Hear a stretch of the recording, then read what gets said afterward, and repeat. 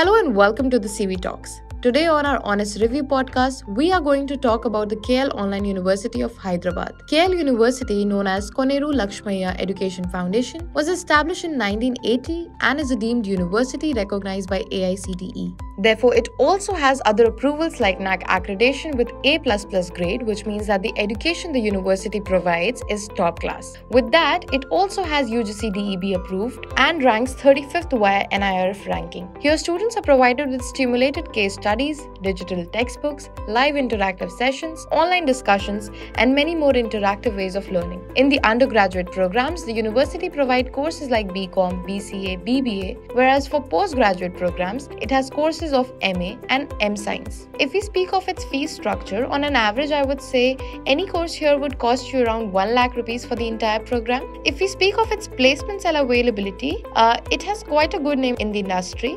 providing at least 90% placement. Although the university claims on its website to provide 100% placements and have mentioned some top recruiters like Intel, Wipro, Cognizant, Tata, ICICI, Byju's, Instamart, etc. Educational websites claim that the university provides average salary placements to its students around 5.2 lakh package. On that note, we come to an end of our podcast. To keep listening, follow us on College Vidya Talks.